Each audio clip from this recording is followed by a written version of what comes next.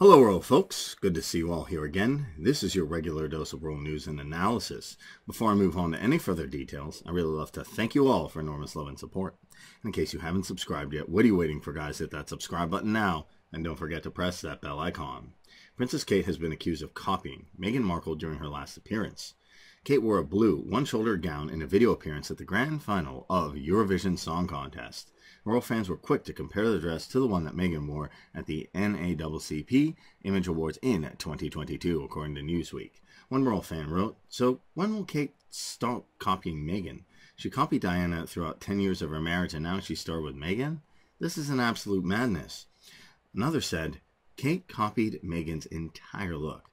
A third commented, "Kate even copied Meghan's hairstyle."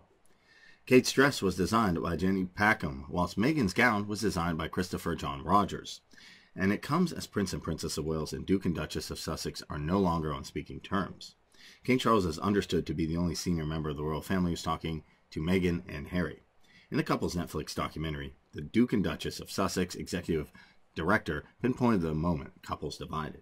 James Holt is an executive director at Meghan Markle and Prince Harry's Archwell organization, and he previously worked as the head of communications for the Royal Foundation. Holt told Netflix that Kate and William's annual Christmas party splitting in two parties in 2018 was the moment he realized the separation was happening. He said, "Every year, Kensington Palace hosts a Christmas party for the principals and staff, and so we're gearing for one big party. And very shortly before the party, it became two parties."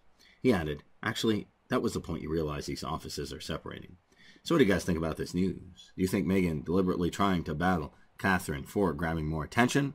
What's she doing? Write it in the comment section below. Let me know what you think. Until then, I guess we'll just have to wait and see if things turn out to be something after all. Also, if you never want to miss any of my sizzling royal updates like this, subscribe and press that bell icon. It's as simple as that. So until next time, hasta la vista.